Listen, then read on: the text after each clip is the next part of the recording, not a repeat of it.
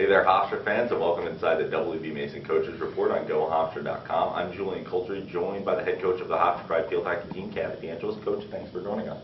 Great being here. Well, first thing, only one game last week. Another CAA matchup for you guys, so trying to move to 2-0 in the conference. It was against a top-ranked Drexel team in the NCAA. How did you think you guys did? Well, we had a great game. It was really unfortunate.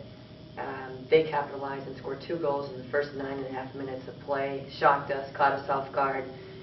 They were great goals, and we came back. We had a great second half. Really proud of our second half effort, but unfortunately, it was too late, and we just couldn't find the back of the net. But we had some great opportunities, some great performances by some players, and that's what I'm taking away from this game. You look at the box score, kind of a mediocre first half of action, but you guys were very good in the second half. What do you attribute that to? Well, I really attribute to our midfield. Our midfield really connected with our attack line. We got on the scoreboard, which was great. Had some really nice performances on the striker line, particularly with Lauren DeValle. Really happy with her field play. It was a great goal off of Janelle. Claudia Samper also had a nice unassisted goal. I think what was great in the second half was our connection between the midfield and the striker line. I do have to credit the defense of Drexel because they were so strong, and any opportunity that we had, they stopped us. And we need to play better, and we need to play stronger. Certainly, we're playing the number 19 team in the country.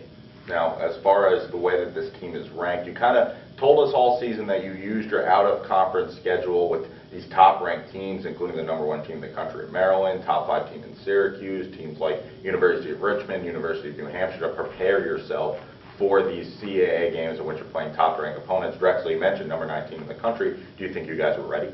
Oh, absolutely. Like I said, they scored 2 goals in the first 9 minutes. We weren't ready then, but the rest of the game we were. We competed. We had several opportunities, some great corner attack opportunities, but their defense, and certainly on their defensive corner unit for Drexel, was one of the best that we have seen all year round. And so again, I'm going to credit their defense. But we were prepared, and we had every opportunity to make something happen, and we didn't find the back of the net, but we need to do that. Right. We need to do that soon. Yeah, absolutely. Let's spotlight a couple of players. One that you mentioned right off the bat was Lauren DeValle, and she was somebody that earlier on in the season, just coming off the bench a little bit, getting her minutes, but as of late has really found the score sheet in the past couple of games. What kind of things has she been able to do out there? Well, she works extremely well. Number 1 with Janelle, our leader on the attack line. They connect extremely well, and I think that makes it such an easy slide when she comes off the bench. And she also works extremely well with the other strikers, which is important, and they're all very similar with speed and how they move the ball. It was great that she found the back of the net, and she's been in so many close opportunities and been in the right place at the right time, and just unfortunately just hasn't connected.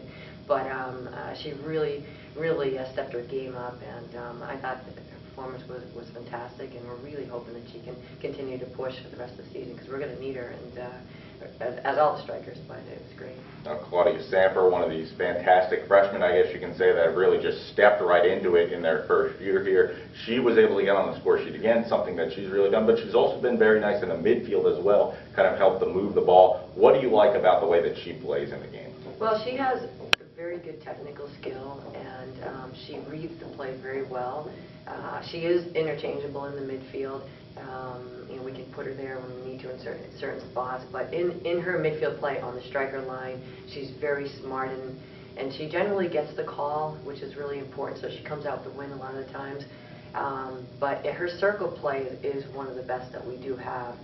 We haven't got the ball to her that often. Some of the stronger matches, certainly Maryland and UNH, and that's just because of the games we're playing. But she is very strong in the attacking circle. So when we do get her the ball, she has great prolific scoring ability in the circle. And as you could see, she had a stellar goal in Sunday's match. And she's very quick. And one of the things she's also helping us on is our defensive corner unit. She's our number 1 flyer at the moment, and she's doing a great job reading the play, which is important, not just being quick getting out there, but reading the play. But, we're really happy how she's performing, and she's continuing to get better.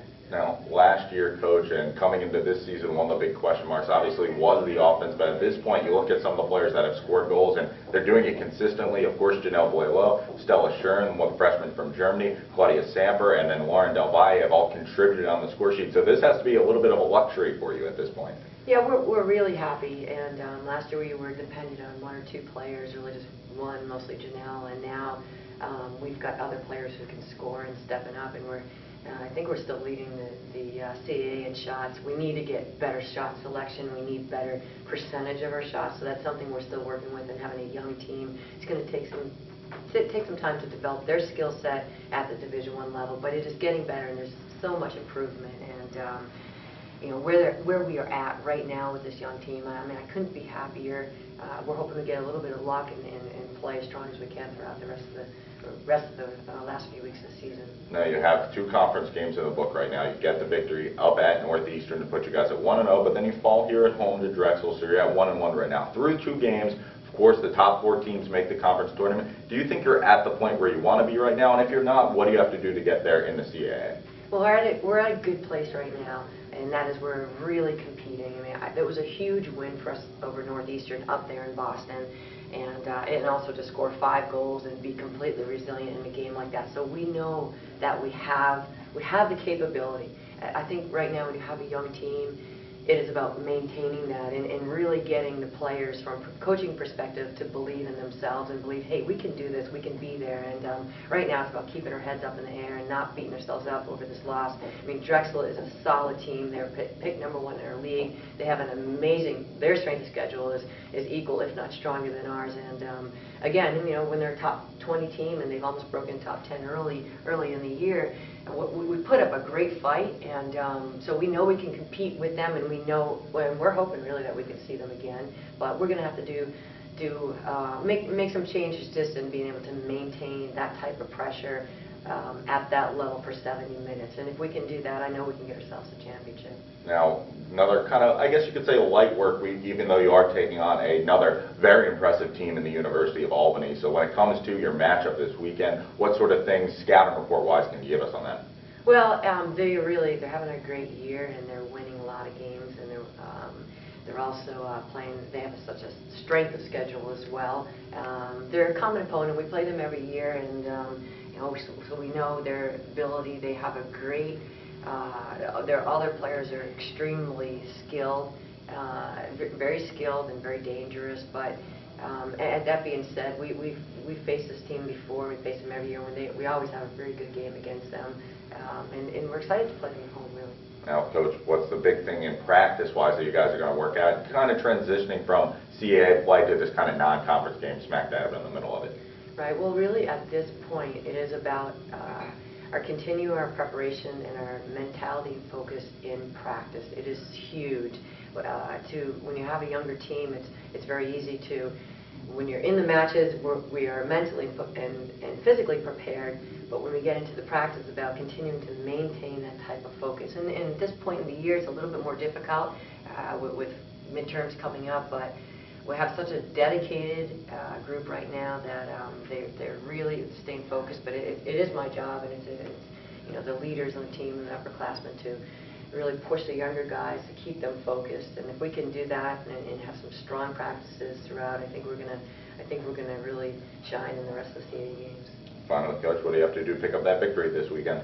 Well, it's continue to play as a team, and I've said that from day one. It's not about any one individual player. It's about every player on this team giving huge effort and staying focused. Coach, thanks so much. Great being here. Remember, Hofstra fans, you can tune into the W.B. Mason Coaches Report each and every week right here on GoHofstra.com.